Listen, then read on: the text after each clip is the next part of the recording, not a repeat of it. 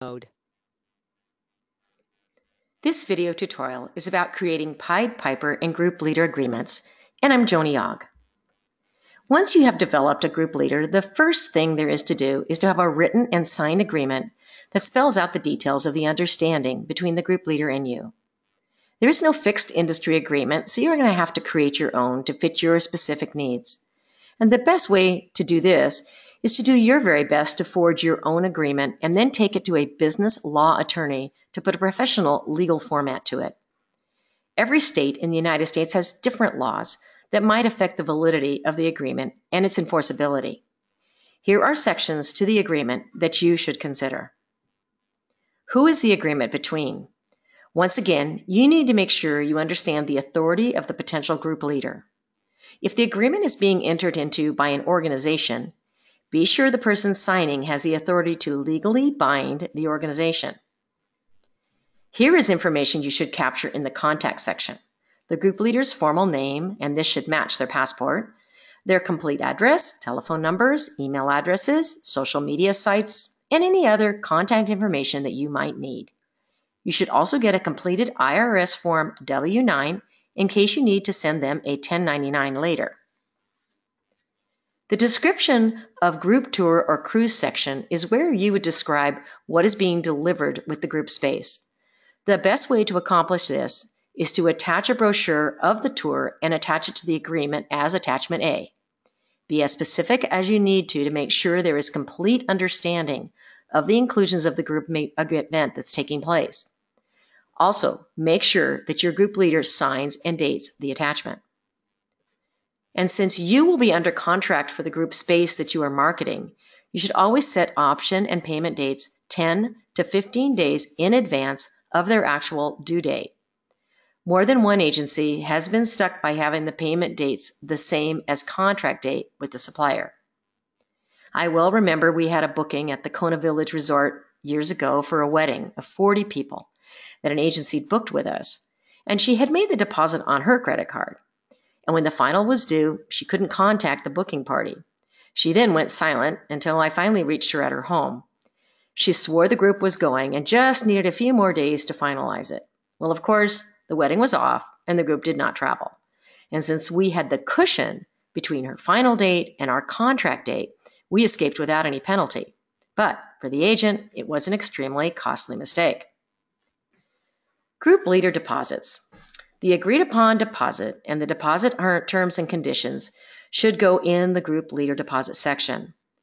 The status of the deposit should be clearly spelled out so that when it comes time to disperse it, it's crystal clear as to what's going to happen. Is it refundable if the group doesn't materialize? What if the group falls short of the minimum number? The deposit is meant to protect you in case of events that might unexpectedly occur and should cover 100% of your exposure. And the handling of the individual passenger deposits is critical. Each specific group departure should have its own trust account that the group leader may deposit funds into directly. This is where you would spell out the details of how the deposits will be made. And since there will be potential cash, check, or credit card, you should spell out the process in its entirety. A key consideration is whether you're going to allow deposits to be made on the group leader's credit card. This is normally a poor choice. What will happen to the deposits in case the group falls short? It should be spelled out here in great detail. And since the group leader's deposit will cover your position, the passenger deposit should be immediately refunded upon final dissolution. If there is going to be an interim payment that's going to be made between the initial deposit and the final payment, that amount should be spelled out in detail. And again, set at least 10 to 15 days between your passenger option date and your contract date. The final accounting and final payments should be executed at the same time. You should provide your group leader with the documents that you use and that are easily assimilated into your back office process for the final accounting. Obviously, it should contain the passenger's name, contact information, deposit amount and date, interim payment amount and dates, and final payment amounts and dates. This would be a minimum amount of information that you should require, but every agency's backroom is different, so you should avoid using some sort of a canned form for this event. And upon receiving the final accounting, you should verify all deposits and make sure that everything jives before moving forward on the liquidation of the group funds. Some group leaders will request that the trust account for the group require 2 signatures for money to be disbursed. This is normal, as they want to be just as sure that the money is sent to the right place and will want to also be signatory on the trust account. This protects them and their clients as well. You may or may not want to include this element depending on how clearly your deposit clause is. But if you're facing a heavy investment and potential damages if the group leader doesn't perform, then this might signal an inclusion. And the various group leaders' responsibilities should be thoroughly spelled out here, and refer to the tutorial on Pied Pipers and group leaders to see the possibilities of what might be included.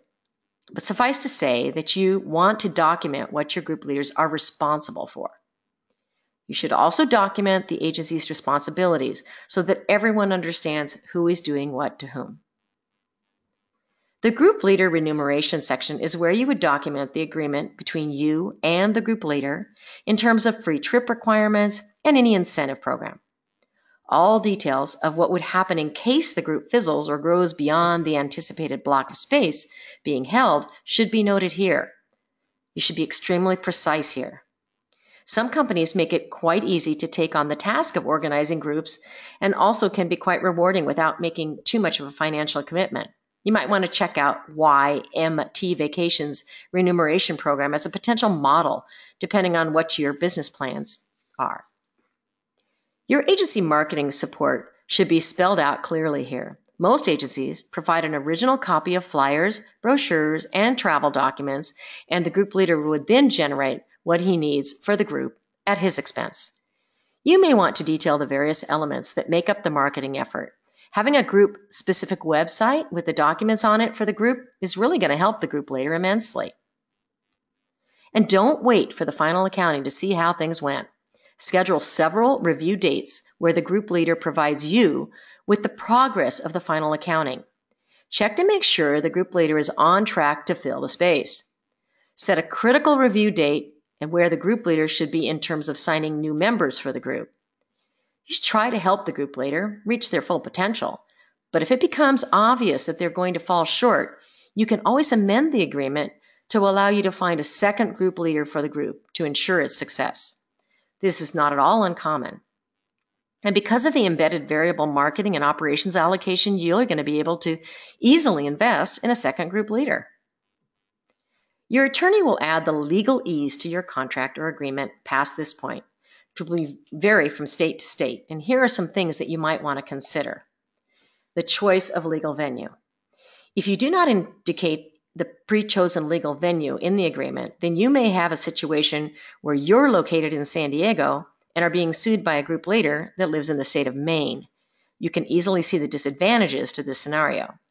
Elect a specific legal venue that is the most convenient to you and your attorney. To arbitrate or not to arbitrate. Many contracts use arbitration clauses to avoid the cost of litigation. And this is usually the case where the person choosing arbitration may have an attorney on retainer or fully employed by them. Here is the difference between arbitration versus filing a lawsuit. Most disputes between group leaders and agencies fall way short of the small claims court maximum allowable amount that can be sued for. You should know this amount, as it will make a difference in your decision to use arbitration or not. Kentucky, as an example, has a maximum limit for a suit of $2,500, while Georgia, Minnesota, and North Dakota have $15,000 caps, and Tennessee has a whopping $25,000 limit. This is an important thing because anyone can file a small claims action without using an attorney and for nominal filing fees. And to make things worse, small claims courts are notorious as being the people's court, and judgments will normally be challenged in Superior Court, which will cost a good amount of money. On the other hand, if arbitration is selected, the person filing the complaint will have to retain an attorney, which is a deterrent to filing as there may be funds invested to retain an attorney. Your attorney will advise you of the most prudent way to go. You may also want to include an indemnification clause depending on what kind of tours that you're going to operate. If your group leaders are taking groups into third world nations on adventures that are riddled with risk, You certainly want your group leader to indemnify you against potential litigation. Your attorney will certainly make suggestions on the legalese for your agreement, and you should listen to all of them. Since your attorney will be the one who defends you in any potential litigation, you should allow him or her to build the agreement for that purpose. So let's review the key points of this tutorial. Always have signed group leader agreements. Have your attorney review and edit your group leader agreement. Use the group leader agreement to protect your interests. I hope that you've enjoyed this tutorial on group leader agreements and have found it helpful. If you did, why not give it a like and a share? And if you would like to be notified as we add more video tutorials, just subscribe to our YouTube channel. As always, thanks for being with me today.